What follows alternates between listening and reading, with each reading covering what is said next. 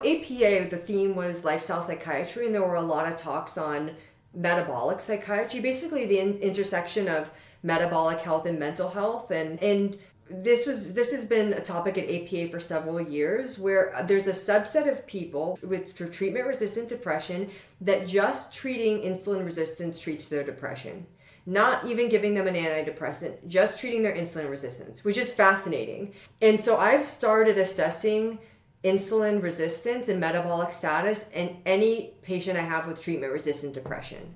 Basically, cardiometabolic disorders are disproportionately high in psychiatric patients, and it's bidirectional. It seemed to be causal in a bidirectional way, that insulin resistance causes psychiatric issues, and that psychiatric issues make it more likely someone is going to have insulin resistance. And that's not even counting that a lot of the medications we prescribe cause insulin resistance. That's even a separate issue.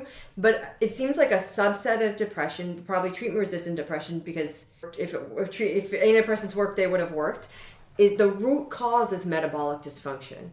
This is just the predominance of the incidence of cardiometabolic dysfunction in the general population, bipolar disorders, and then schizophrenia, psychotic disorders. So even in those without diabetes, higher fasting insulin predicts future depression and a worse course of insulin. And then reversing insulin resistance stabilizes mood in these subsets of patients.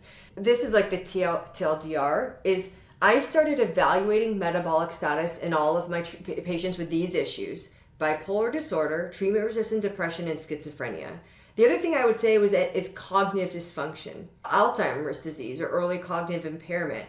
The saying is that it's type 3 diabetes. Alzheimer's disease is type 3 diabetes. And I'll show you some of this kind of interesting research that was presented at APA about treating insulin resistance to treat Alzheimer's disease. So I would test it in as well. So you're assessing metabolic syndrome. And I'm basically virtual, but I'll have the patient measure their waist circumference at home and email me the number.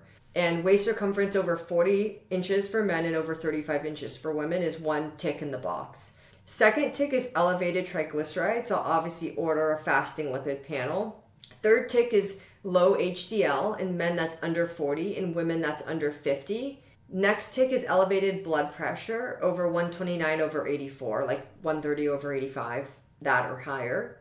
So I'll have patients either report to me what it was at their PCP appointment or do it like a home blood pressure cuff. And the last is increased fasting glucose. So in terms of the labs, this is what I would order: a fasting lipid panel, a hemoglobin A1C, a homocysteine, a high hs-CRP, highly sensitive CRP, and then I've started ordering fasting insulin on these patients as well, because fasting insulin is more sensitive than hemoglobin A1C is for metabolic dysfunction and for insulin resistance. It's the earlier you'll start to see fasting insulin go up before you start seeing hemoglobin A1C go up. So I'll order that as well. And if you have a patient who got metabolic syndrome, is elevated on some of these markers, and is treatment-resistant depression or bipolar disorder, some of this is the obvious stuff, but I'll get to the more interesting stuff in a second. Plant-based or Mediterranean diet. I put ketogenic diet in question mark because this is Chris Palmer. It's this guy, psychiatrist out of Harvard, has done this really interesting research about the ketogenic diet by itself treating completely irretractable treatment-resistant depression, irretractable schizophrenia and psychotic disorders, even reversing Alzheimer's disease. That's more Dale Bredesen, another guy, I don't know if he's a psychiatrist or neurologist. But practically, the ketogenic diet is basically impossible to implement. It's impossible to implement in practice, and you have to have so much willpower, and your life has to revolve around it, and it's not without side effects. Like people tend to have like muscle wasting and other issues, so it can be effective, but let's start with the low-hanging fruit, like obvious stuff first. Plant-based Mediterranean diet, exercise, getting patients up to at least 150 minutes a week of moderate activity. But here's the interesting part. I've started doing this, prescribing metformin or pioglitazone for depression in these patients. I put GLP-1s question mark because there's the semaglutide or Ozempic, Mounjaro, those medications. There's interesting research on using GLP-1s for treatment-resistant depression. It's not as much research that's come out yet. So what absolutely has been studied is using metformin and pioglitazone for depression and metformin in bipolar disorder. There's this really big study, TRIO-BD study, that evaluated the efficacy of metformin in bipolar disorder in that subset of patients with bipolar disorder who had insulin resistance. And then the potential cognitive benefits as well, including in schizophrenia. Now, this is really interesting. Intranasal insulin, because insulin doesn't cross the blood-brain barrier. That's like the whole thing. So how do you treat insulin resistance in the brain? They're studying intranasal insulin for cognitive dysfunction for early Alzheimer's disease. I just thought that was completely fascinating. Because what's so interesting about this is that whatever we think is causing Alzheimer's disease, we're wrong. This whole plaques and tangles thing, there's been so many research studies that knew this is going to be the breakthrough, this reverses the tangles, and it doesn't actually treat the symptoms. So every treatment approach around addressing neurofibrillary tangles and plaques as a causal factor in Alzheimer's disease has failed. And so the idea of a completely different mechanism, different path, I think it just is really fascinating. And they're also studying GLP-1s for Alzheimer's disease. But here's the dosing if you're using these for depression, which is basically, it's the same as if you're using them for diabetes. If me personally doing this, I'd probably start on the low end. I might even start with 250 milligrams of metformin a day in a patient I think is going to be sensitive to the GI side effects. This metformin absolutely causes GI side effects. Diarrhea, constipation, just stomach upset, but your body gets used to them pretty quickly. I might, like I said, start lower. And then pioglitazone, the dosing range for most of the studies for depression is in the 15 to 30 milligrams a day range, but going up to 45, but I would start at 15. Let me just talk about the GLP-1s really quick, because this I think is really fascinating. I'm sure a lot of us have like anecdotal data of patients their mood improving with GLP-1s. This is what they're being studied for and what there's already some research for.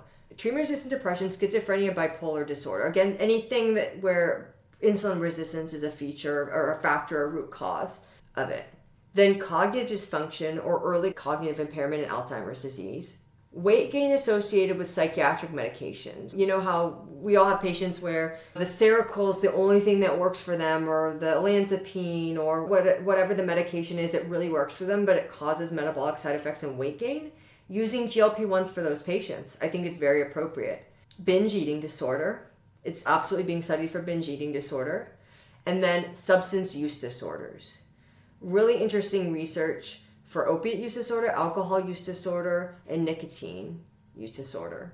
These were 3 of the talks APA, using GLP-1s for nicotine, GLP-1 agonists for alcohol, and GLP-1s for opiate use disorder. And some of the research is, I'm not going to go over this in like a ton of detail, but some of the research is animal studies, but there's human trials for all of this as well.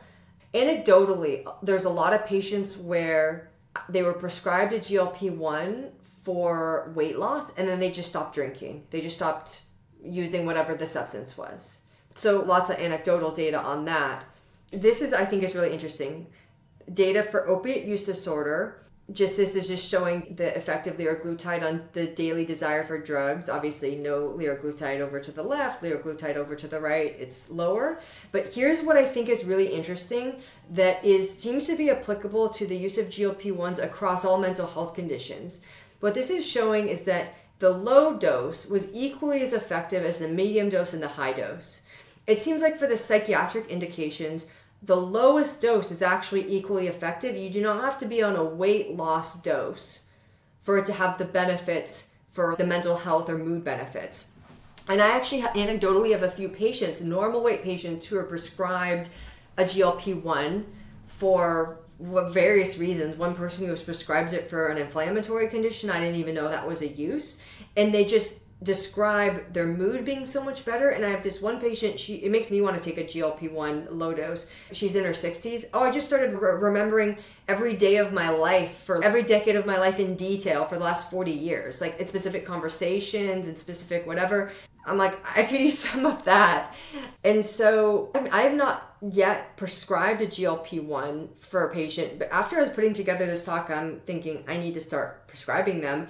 I don't actually even know, though, like logistically, how you give someone a lower dose that's lower than what comes in the syringe. Are they just splitting the syringe? Like, I just have to look it up. I don't know the answer. Or there's some compounded ones, but now that there's not as many shortages, it's harder to get the compounded, because that was just a temporary allowance while there was severe shortages. Anecdotally, I don't know what other people have found or heard.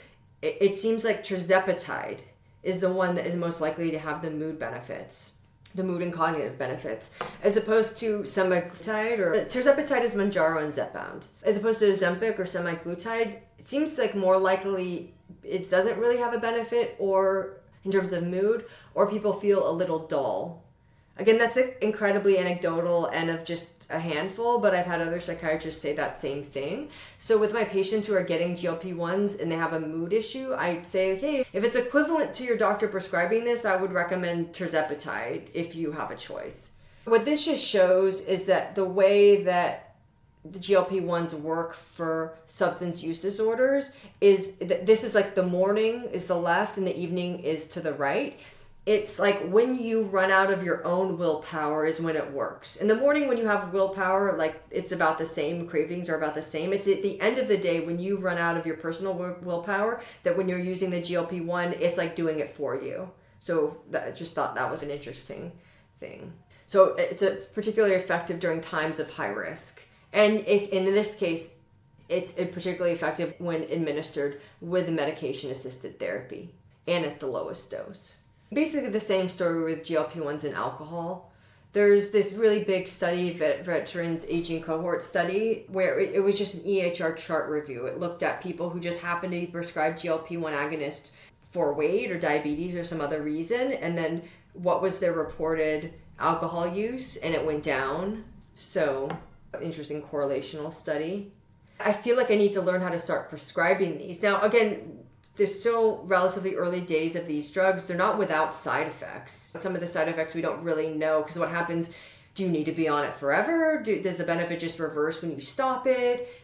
When people are losing weight from them, there's risk that they're losing more of their muscle as opposed to losing fat. They tend to lose both, and then you would be especially cautious about an older patient where already their muscle mass is a little bit lower. Basically anyone who's over 30, your muscle mass starts going down. So just wanting to be cautious in patients where you don't want them to be having muscle loss that's hard to get back. It's obviously not first line. The patients we're thinking about for this are those who, like other things, aren't working. And they don't have time to wait for there to be like 20 years of research data.